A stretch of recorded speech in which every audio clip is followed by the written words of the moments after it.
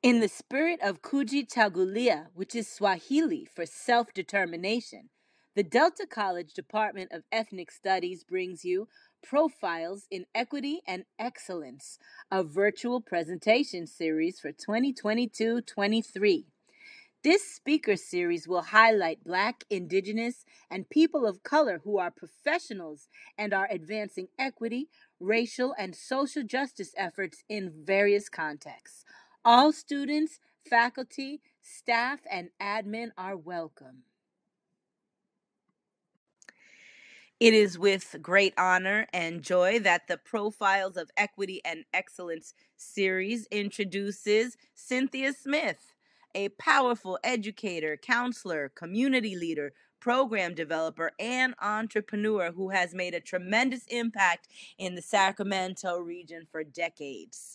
Synthia has over 20 years of experience as a teacher and academic counselor who has taught all grade levels in K-12 schools, including community college and adult school as well. She is the founder and executive director of the esteemed Sisters of Nia Incorporated, a culturally based after-school program in Sacramento that has successfully served hundreds of youth for over 13 years. She is also the CEO of Sweet Teas, a Black-owned travel service. Her dynamic leadership has impacted students, families, and the community as a whole for decades. She will share her life's journey and highlight the supports as well as the challenges that have led her to success as both an entrepreneur, an educator, and an incredible force of empowerment for students. Welcome, Synthia Smith. And everybody can see the screen? Mhm. All right, awesome. So yes, just like Dr. Homicide said, my name is Synthia Smith. And I'm going to start with just sharing some personal mantras with you. These are some sayings. Dr. Homicide, I got to call you Malika. Sorry, Malika may know. This is my friend. I don't call her Dr. Homicide. I just call her Malika. But I'm sure some of these might look familiar to you. My favorite is excuses build bridges to nowhere. And it's so true. Like you can make all the excuses in the world for why you can't do something or why something, something's not working, but really that's not going to get you anywhere. It's all about trying to problem solve and, figure things out.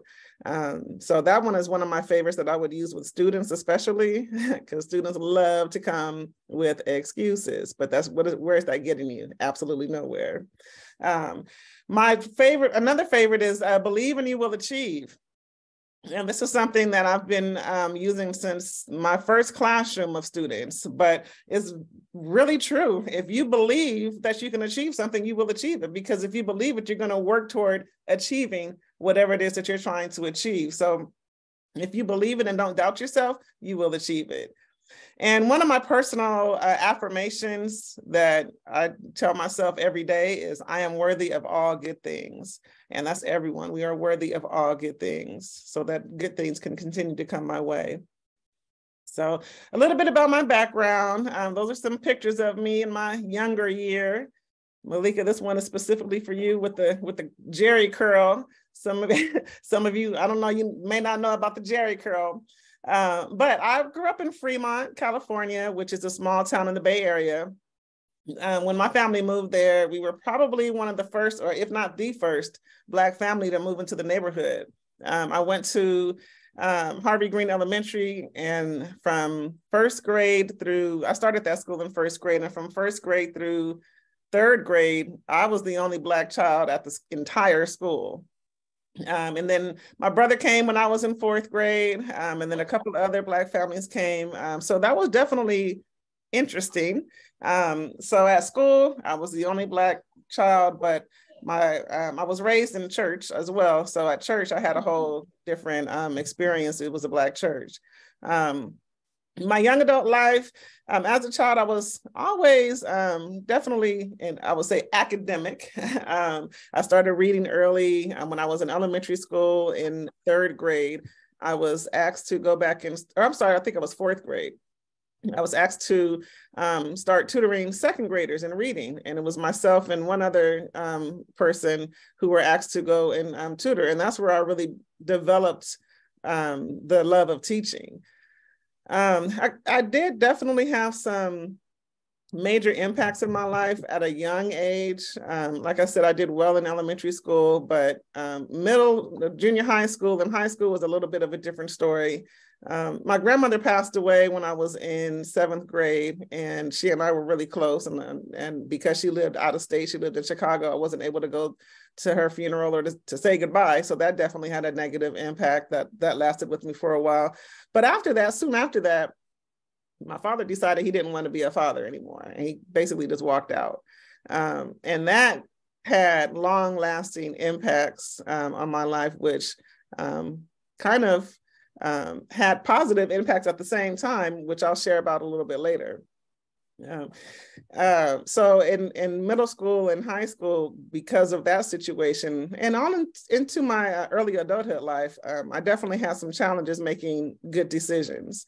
But some of my greatest strengths during that time was definitely, I was definitely passionate about education.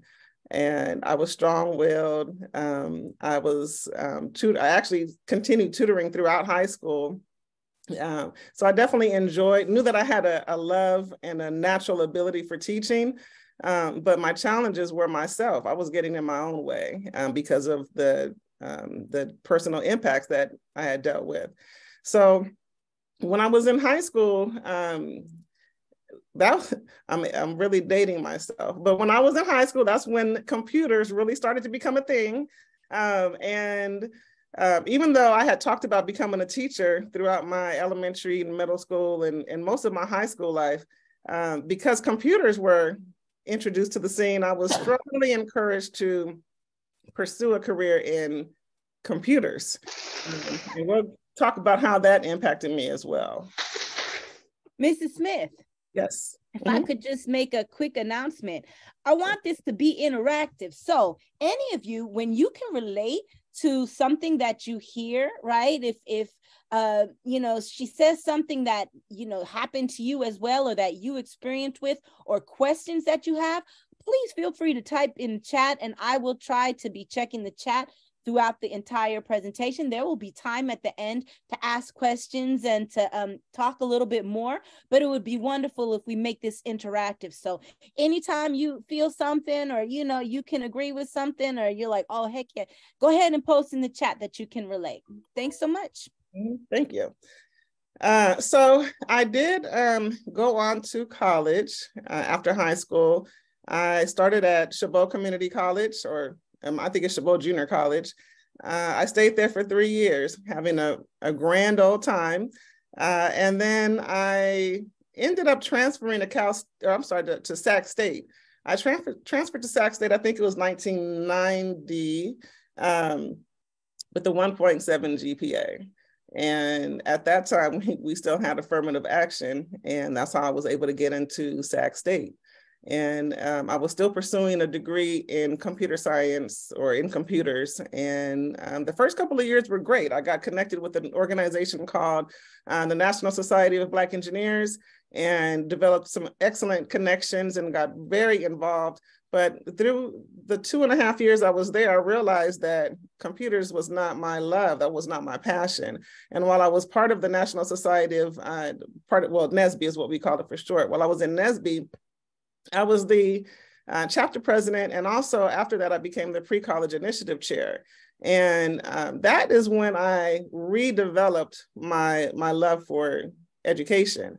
I organized different camping conferences with Sacramento high school students. So it was a high school conference that myself and a couple of other of us with the NSBE organization pretty much developed. And again, it was through those conferences that kind of reminded me that, you know what, computers is cool, but you really want to be a teacher.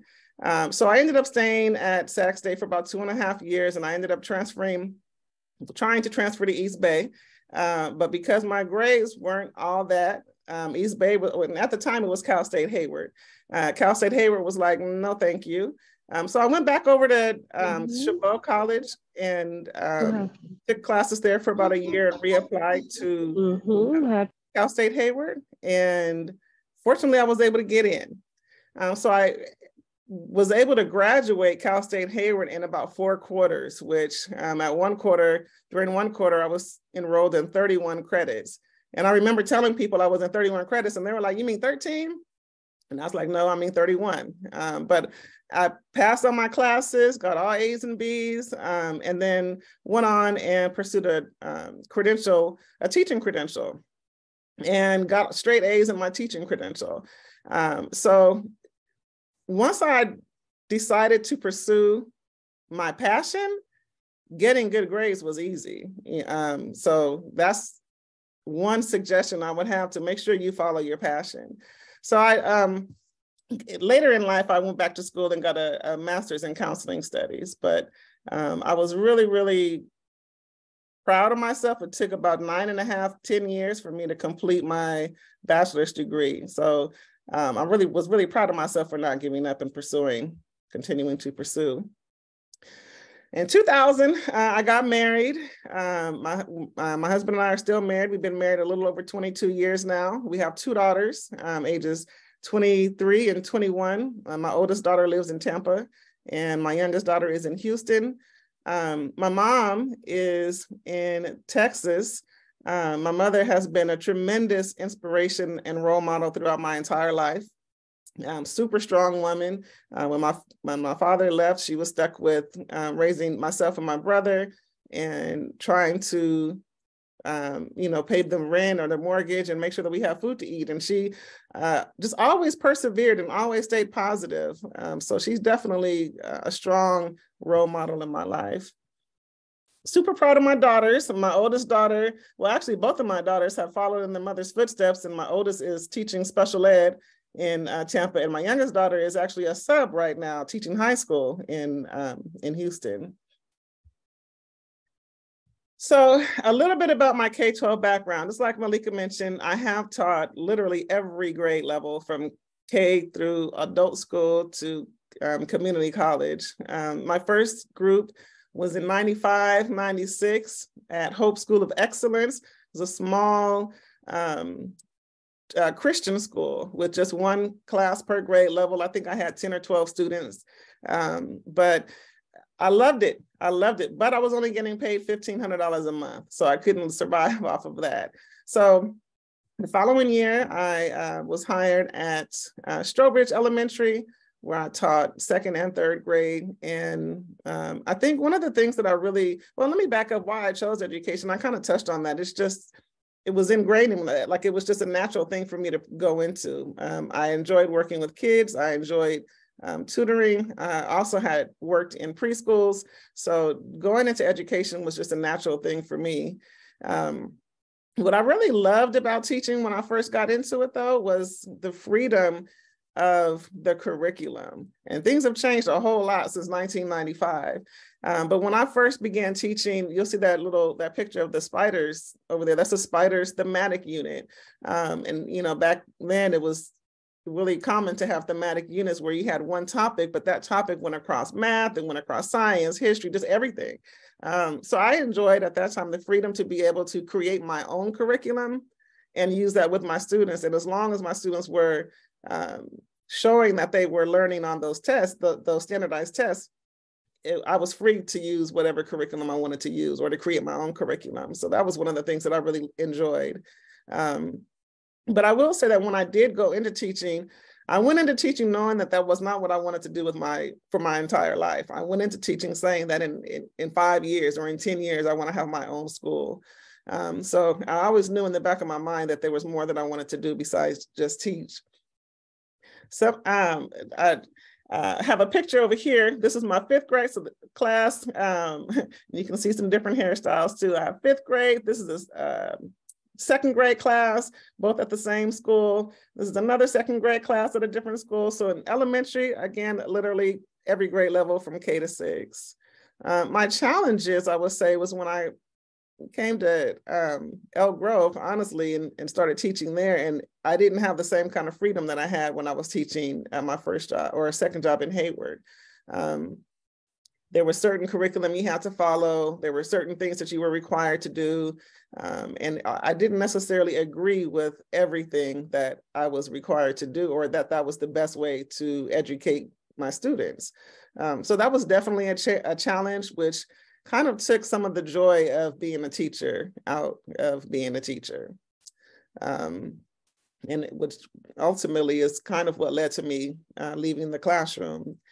What I loved about counseling, though, was it was a different kind of connection you develop with students. And I'll talk about that a little bit later because I was at a different school. And then again, advice for current education majors. One, make sure that you're in it and that's because you're passionate about it. If you're going to go into education, you definitely need to be passionate about it. And also, you have to be willing to learn about your students, be willing to develop meaningful, real relationships with your students, and also be willing to share about you, some personal things about you, not too deep and personal, but some personal things about you so that they know that you are actually human and that you're relatable. So I left the classroom in 2008 and went to Heritage Peak Charter School, started over there as a homeschool teacher, where I would actually go to students' homes and teach them in their homes.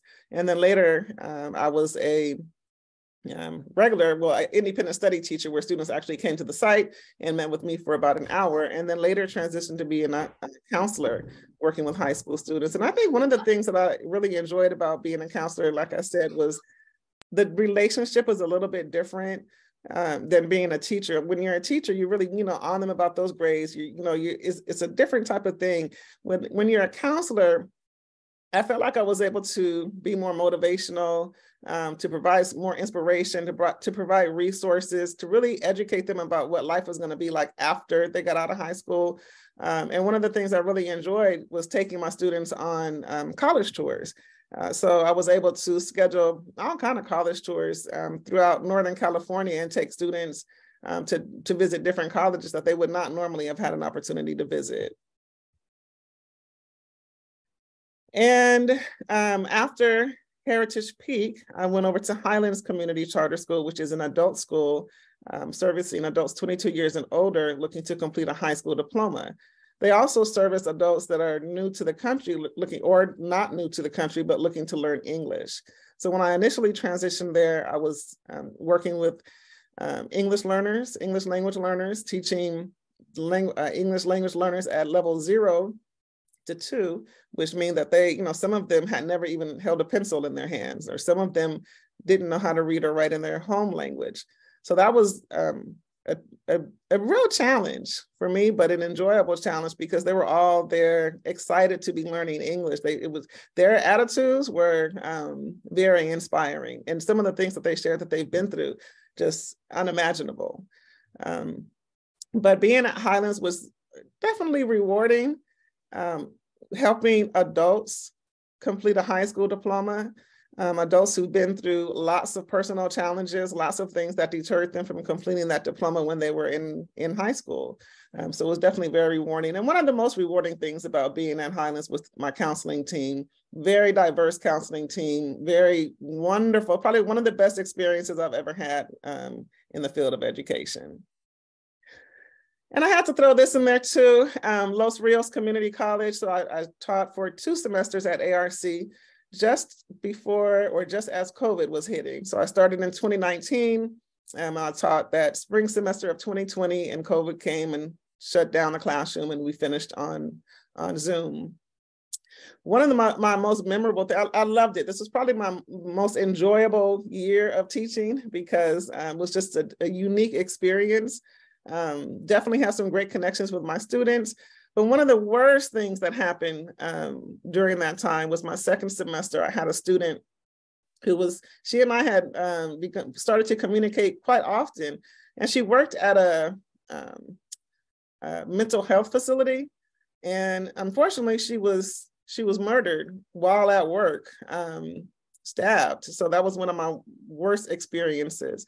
But the way that class rallied around each other was probably one of the most memorable experiences, because she definitely left a positive mark on all of us. So I think the way the class rallied around was very impressive. Mrs. Smith, there are condolences coming into you, about the loss of your student. That is certainly tragic.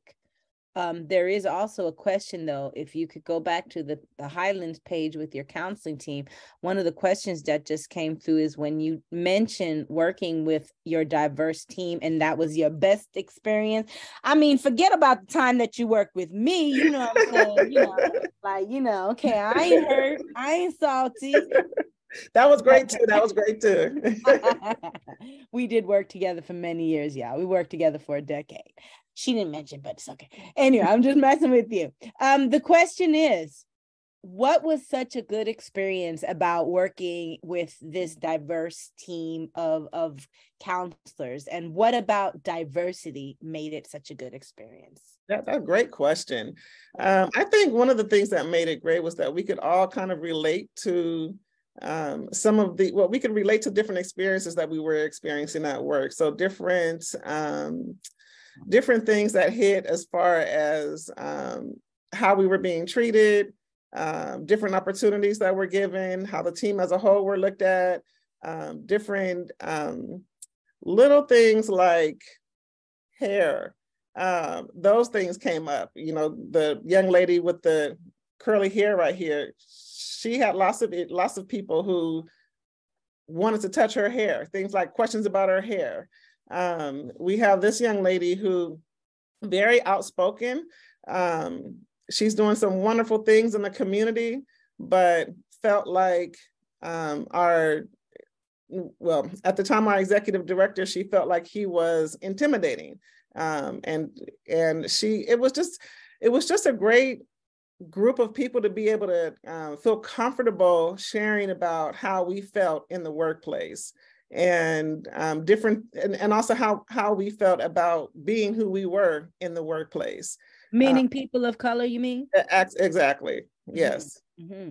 And then also myself and this young lady over here. So I was the supervisor, and this was my team, and they were all about the same age, about 30. So they called me their work mother, and this was their work auntie. And it really was a family that we created at work. But today we're still very close. But all of us felt like this was a unique experience that none of us had ever experienced in any of our previous workplaces. Mm-hmm.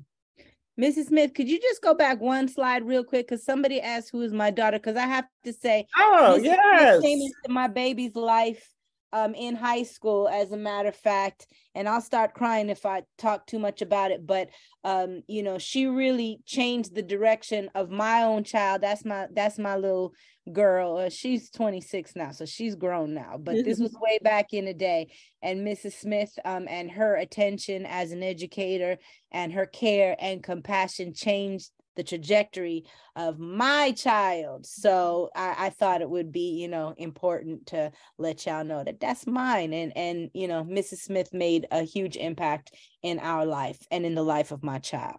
Testify. Awesome teacher. Mm-hmm. Yeah, and I will say too, being an independent study teacher gives you an opportunity to connect a little deeper with students than you would if you were in the classroom, because you are meeting either in small groups or one-on-one, so you do get to know them a little bit more intimately, which I really enjoy that. And any other questions before I go forward? Okay. I don't see any in the chat. Okay. So Sisters of Nia. So Sisters of Nia was started in 2009. It's my nonprofit.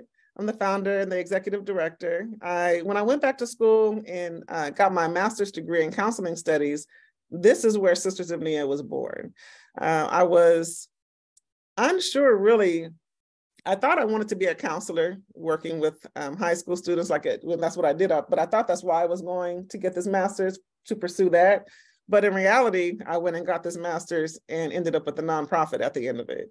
I was doing some research for the program and came across a curriculum called Sisters of Nia, which is I think it's a 10 or 12-week curriculum by Dr. Faye Belgrave. And when I saw it, I was like, this is exactly what I want to do. But instead of it just being 10 or 12 weeks, I want it to be a 3-year program that supports girls in middle school. I chose that grade level because that's around the age when I started having some personal challenges because, like I mentioned earlier, my grandmother had just passed away. And soon after, my father walked out. So I thought middle school was a good time, a good age group to pursue this program with. So my inspiration was really came from Dr. Faye Belgrave's work.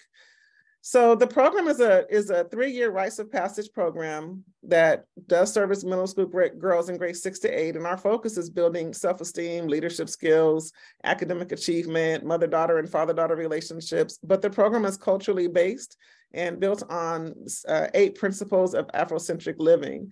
So the girls are taught these principles, and every lesson is designed around one of those principles. So cooperative economics, respect, unity, creativity. So those are some of the principles. And so every lesson is designed around one of those principles. And every lesson also is connected to an African proverb. And then again, culturally based. So in 6th grade, we start with the fact that with the girls that Africa is a continent.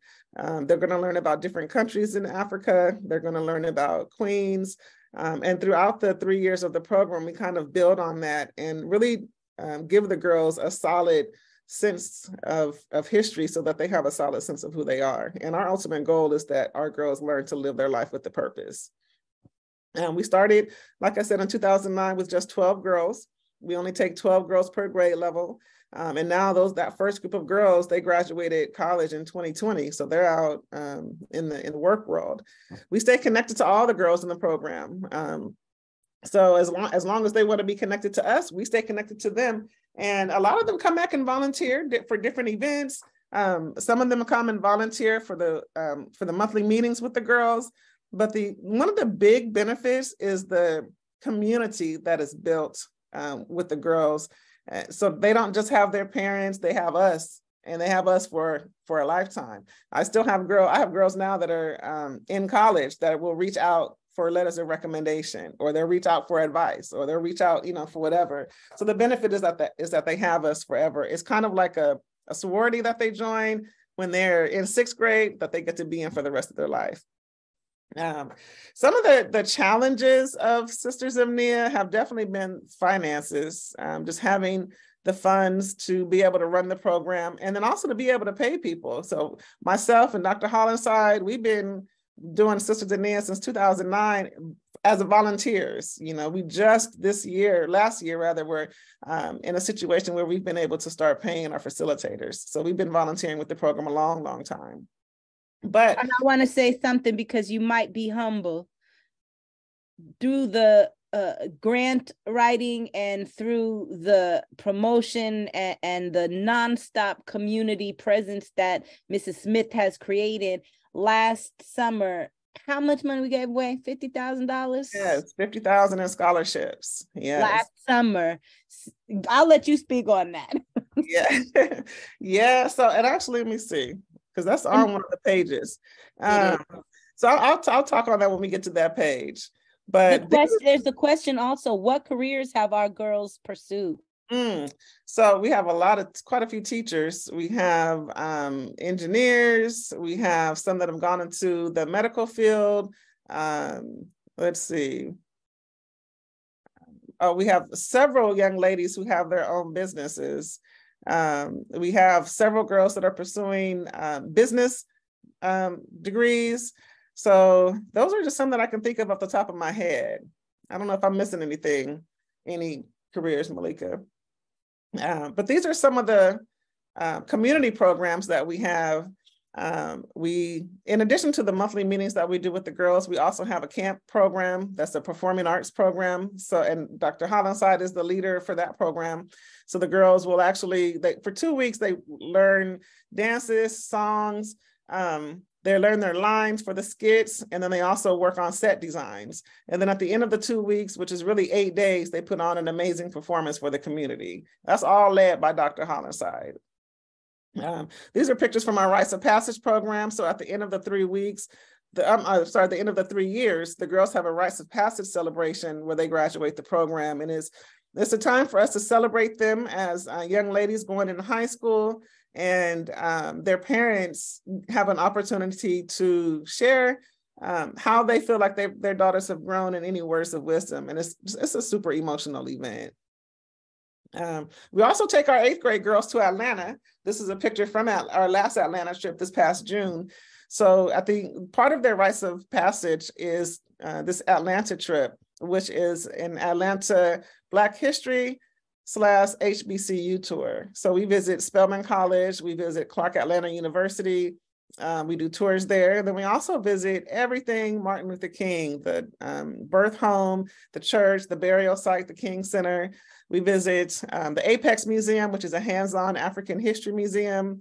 And we visit the National Center for Civil and Human Rights, which is a hands-on civil rights museum. And all of those really bring to full circle everything that these girls have learned in the program the past 3 years, and they're able to see it with their own eyes. And it's really a life-changing experience for them. Once they've gone on this trip, they come back a different person. We do some fun things too to kind of balance out all the heavy, but that's the bulk of the trip.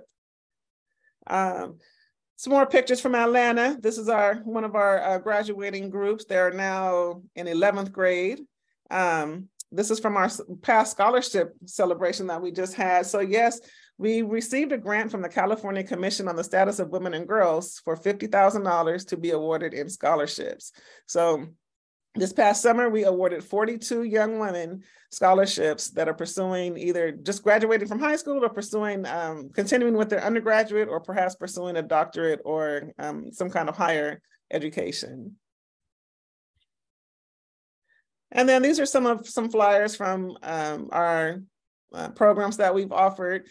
We have it's a very comprehensive but very grassroots program. I don't know of any other grassroots programs doing what we have done. So we've held a health fair, a community health fair. We have our summer performing arts camp. We have a youth leadership conference that's actually coming up in November. The scholarship awards reception. We have our Woman on Fire. We do a gospel brunch.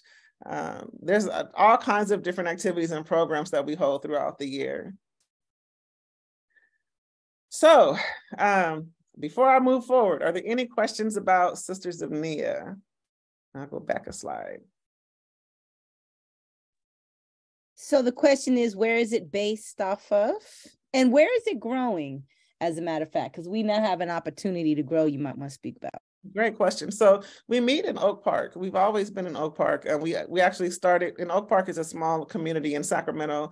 We started at PS7 Middle School, which is in Oak Park in Sacramento. And we were there for about 5 years and have moved to a few different locations, but have landed at Highlands Community Charter School, who they are actually giving us a space to use to hold our meetings.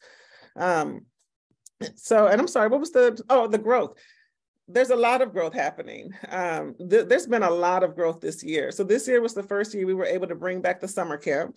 We haven't had that camp in about, what is that flyer? Is that an old flyer? Maybe 10 years? I don't even know when we had the last camp. It's probably been a minute. Years.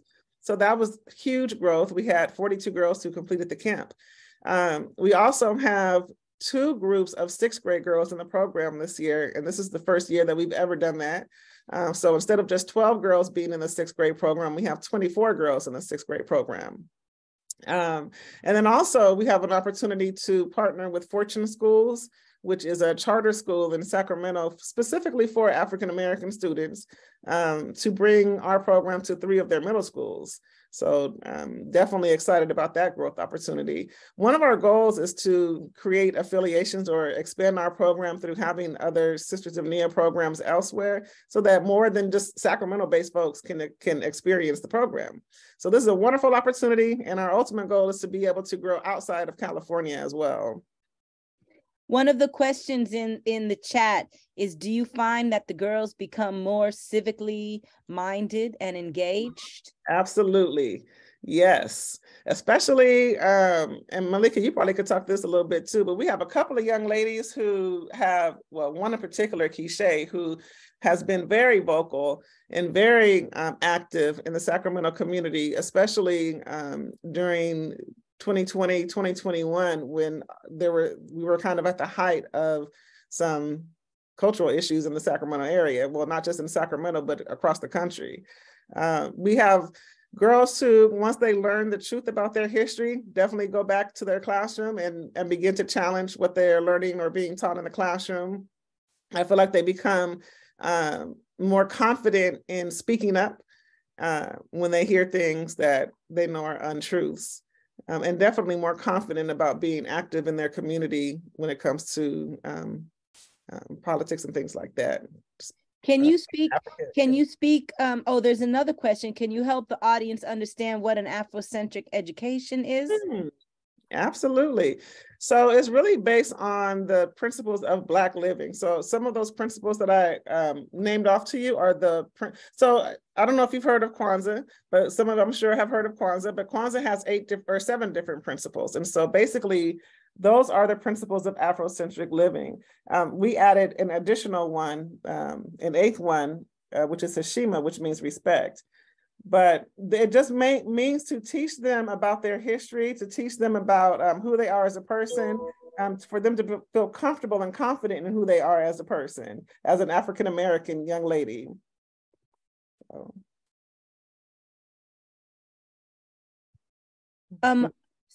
Another question. Oh, what was the 8th one again?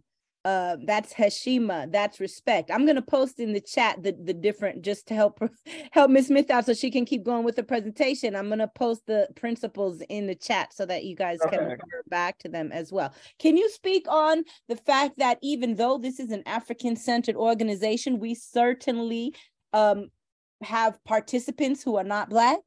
Absolutely. Yes, anyone is welcome to joining the program. We've had girls of all different kind of ethnicities be in the program, from white, from Native American, from Hispanic, Indian. So you do not have to be African-American to be in Sisters of Nia. And actually, I think it's a benefit to them to be in the program, because they get an opportunity to learn the truth about Black history, about African history as well, so they can perhaps grow up with a better idea of what it means to be Black.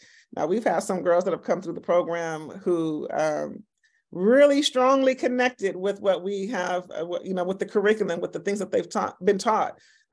So much so to the point where we had a couple of girls who wanted to identify as African American, but I think is girls that come through the program who are not African American definitely will have a strong benefit from coming through this program.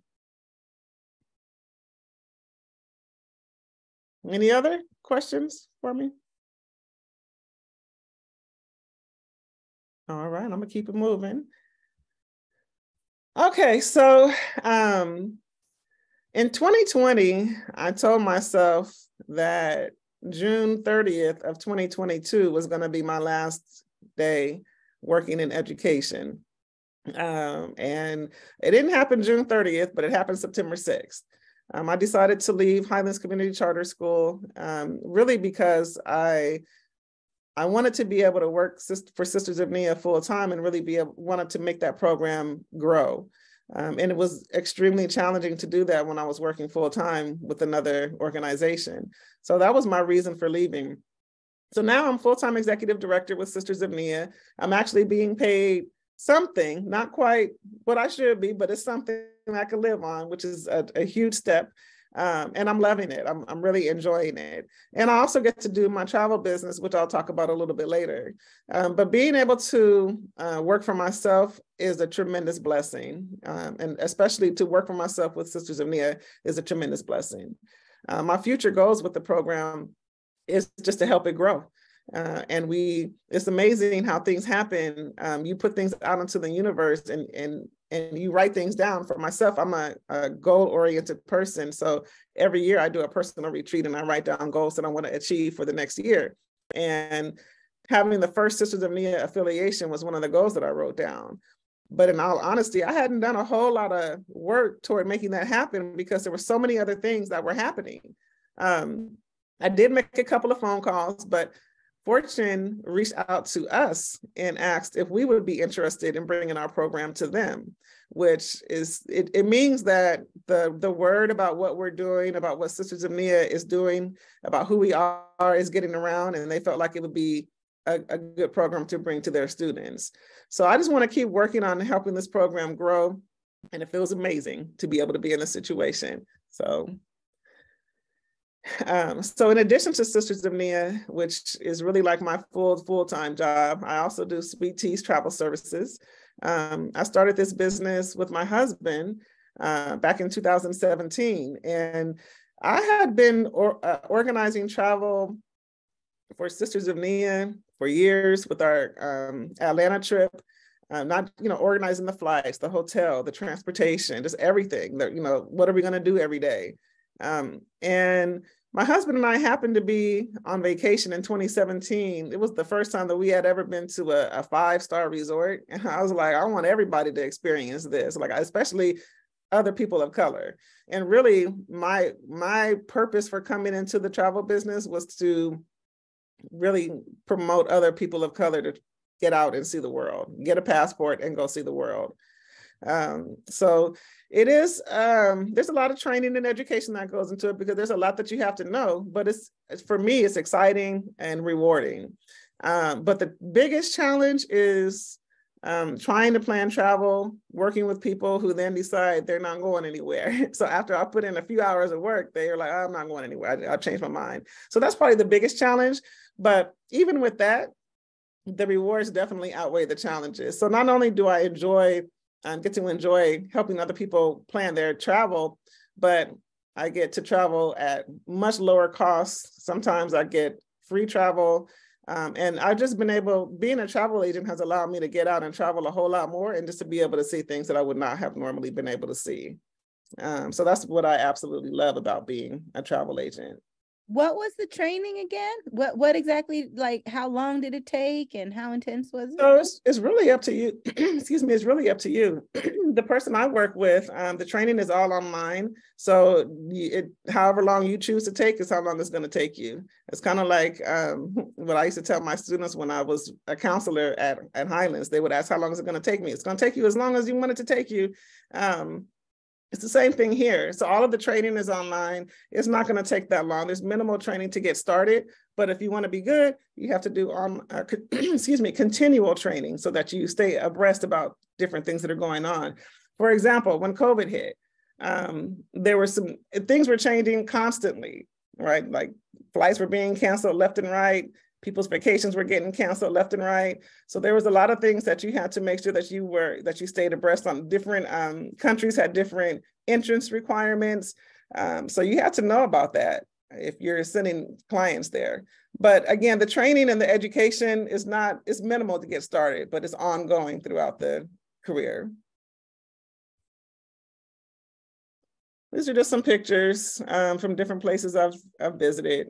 I think my favorite place is Cancun. I love Cancun because no matter, it's consistent. You're always going to have a good time. The weather's always, usually great. But some places I've visited besides Cancun, I've been to Cabo. I've been to the Dominican Republic. I've been to Jamaica. I've been to Antigua. I love the Caribbean. As you can see, those are my favorite places to go. So on my bucket list is to get to Ghana. So I'm gonna get there. So advice while in school, really, I kind of spoke on this a little bit earlier, but make sure you're in something that you're passionate about, that you really enjoy doing. It makes a huge difference. It's going to make a difference in how you excel in school. It's going to make a difference in your quality of life when you're working, when you get out of school. So that kind of goes into professional life after graduation. Again, hopefully you're able to go into something that you're passionate about, because being in a career that you're not passionate about is not fun. So if you are currently pursuing, or let me back up and say, if you are in a career that you may not be passionate about, try to find something else outside of that work that you are passionate about, like Sisters of Nia or some other program that you can volunteer with or get involved with, or start something of your own that you're passionate about. But definitely you want to make sure that you're doing something in your life that brings you joy. And then advice for life in general, do things that make you happy. And don't worry about what other people have to say. When it came to Sisters of Nia, when I was first telling people that I wanted to take the 8th grade girls to Atlanta, they were like, they thought it was a joke. They were like, you sure you don't want to try to take them to visit colleges in LA? It's a lot cheaper. How are you going to get all that money? That's a lot of girls to try to take all the way out to Atlanta. But we did it with our very first group of 8th grade girls and have been doing so ever since. You can do anything it is that you want to do. Whatever it is that you want to do, all you have to do is be willing to work toward doing so. That's about all I have. But again, if you have any other questions, please don't hesitate to ask. I'm happy to answer any other questions you might have. And I just want to say to Dr. Hollenside, thank you again for having me. I really appreciate this opportunity.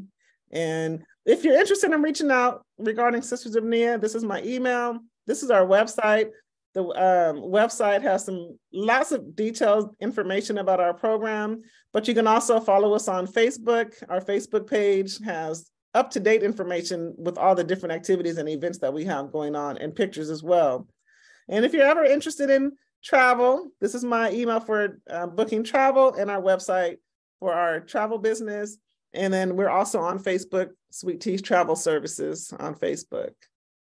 And after that, I'll stop my share. Well, awesome. Hey, this is so amazingly fantastic. And thank you so much for sharing your energy and your journey. You are such an inspiration. This is a person who manifests things from nothing into something, right? And not only for her own benefit, but for the good of the people and the good of the community, and I think that's part of the reason why Mrs. Smith is so successful, is because when you put good energy out into the world, it comes back to you. When you put energy out there that improves lives and that makes people happy and that improves family relationships and gives people hope, then you got a lot of good karma coming back to you. And that's why Synthia has so much good karma. Hey, there's a question that was posted. It's actually more of a comment, but let me pose this to you because I think it's really important. It's and this is from Marisol's iPhone. It says, it's unfortunate how sometimes the careers that we want are so unattainable or underpaid. What would you say to that? Unfortunately, that's real talk. And, it's interesting that you bring that up because both of my daughters are actually dealing with that now. And the same thing I just told you all, it's the same thing I would tell them. Sometimes you might have to create your own space. And I say that maybe you need to, and when I say create your own space, that's what I have to do with Sisters of Nia, and that's what I have to do with Sweet Teas. Unfortunately, and again, both of my daughters are in teaching, and my oldest daughter was just sharing with us today that it's so stressful. She's not sure if she wants to stay in this career, and what is she, how is she going to figure out what she's going to do next? It really takes some looking at your inner self, and really, thinking about what are you really passionate about? And sometimes it's not all about the money. Sometimes what you're passionate about may not come with a whole lot of pay, and that's okay. Because the most important thing in life is that you are happy in what it is that you're doing every day, and that you're staying positive. And like Dr. Hollenside said, that you are bringing positive vibes, because that's going to help bring somebody else up. Mm-hmm. But that's real talk. Unfortunately, it can be challenging to find careers that pay well and that you're passionate about. But I would say this though too, because something that you've always been able to do, and something that I would love for our students or everybody online to think about is, you can do more than one thing. Right. Like you can hold down a 9 to 5. It might not fulfill everything in your heart, or maybe you work with people who are, stressing you out, or maybe you're confined by the system or the rigidity of whatever organization that you're working in, right? But that's why you do something else on the side to give you that joy. You have to have more than one channel in life. And this lady right here is an example of how you could have 12 pots on the stove cooking at one time, right?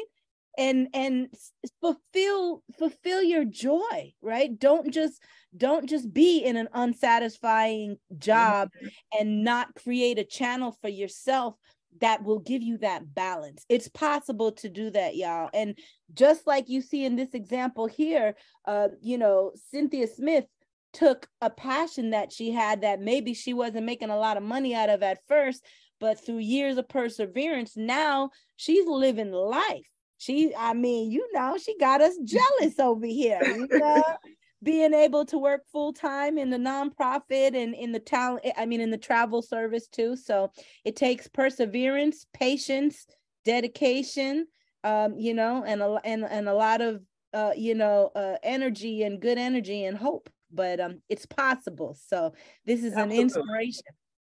And you're right, and thank you for saying that. And it does take a lot of work. And when you venture off and do things on your own, if you have your own business, you're going to work a lot.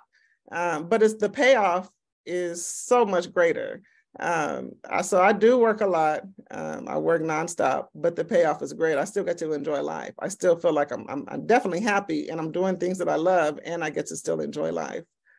So thank you for saying that. At one time, I think I had 4 jobs. And me and Dr. Homicide talk about this sometimes. Dr. Homicide had 3 or 4 jobs and probably still does. So you definitely you're not going to find everything in just that one career or that one job. Definitely want to have other streams. I'm looking at a few of the comments in the chat. One of the comments was, that's something that held me back from aiming to be a teacher. There are a lot of people that I think, are held back from entering the field of education because of what's considered the stress or the low pay or whatever. What would you say to anybody considering becoming a teacher? Well, if that's your passion, you should do it. The pay is well, honestly, I don't feel like the pay is super low, but it's low compared to what we should be getting. But you will be getting paid a livable wage. And there's excellent benefits. But again, I feel like if you are passionate about helping young people and being a teacher, then you should pursue that. And there's other avenues besides just being a teacher that you can do to make an impact. So you might start as a teacher, but maybe you end up being a vice principal, a principal, or doing something else in the realm of education.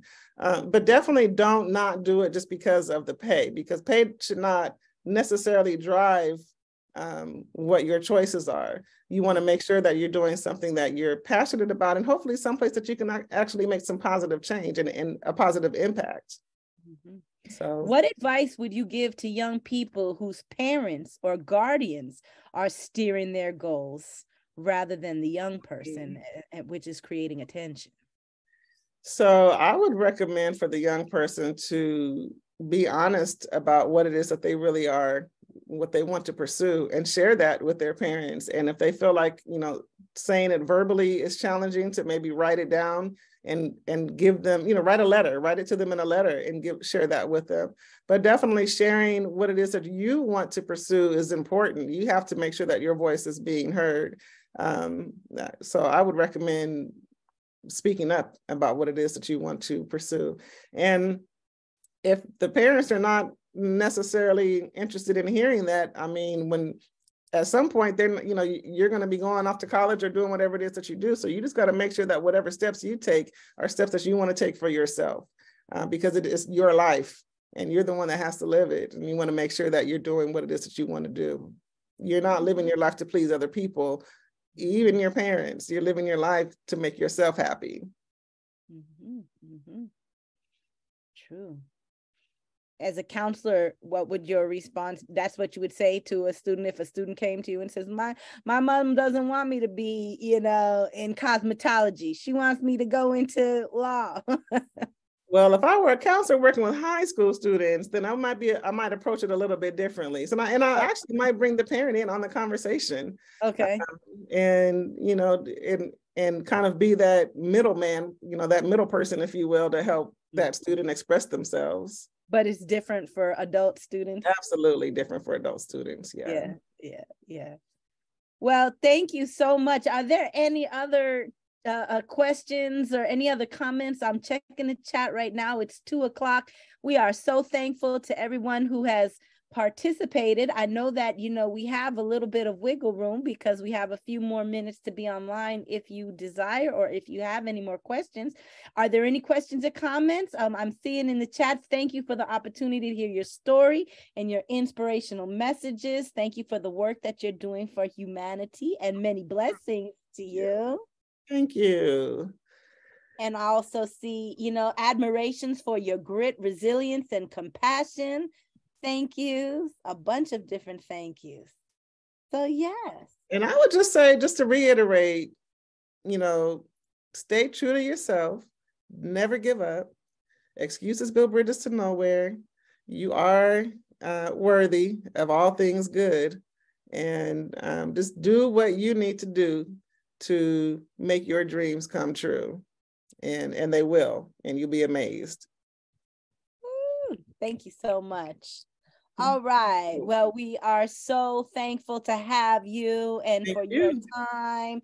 Thank you, everybody who participated, and for showing our wonderful speaker your love and appreciation. We look forward to seeing you all again in our upcoming next presentation, which will be taking place, if I am not mistaken. I'm looking for the updated flyer. I just dropped it. Did you put it in chat? I just dropped it in chat, and we have Dr. Chow, Daddy Chow Vang, December 6th. Awesome. Okay, so hopefully y'all could see my screen right now. And this is our updated flyer. So December 6th, which is, again, it will be a Tuesday. It will be same time. It'll be the same Zoom link. So if you are interested in continuing with these wonderful presentations, we'll see you on December 6th. Okay, I'll stop sharing my little flyer. All right, everybody, have a wonderful day. Be blessed. Stay warm. Stay healthy. Okay. Thank you. And in the chat, as we're going out, it says, you are amazing presentation. You are nothing but a positive light in the community and has truly made me see life in a different perspective. Thank you, thank you, thank you, as Cheryl Lee Ralph said. Okay. Oh, that's wonderful. Good, yeah. Wonderful. All right. Okay, thank you, everybody. Have a wonderful day. See you next time. Bye. See you December 6th.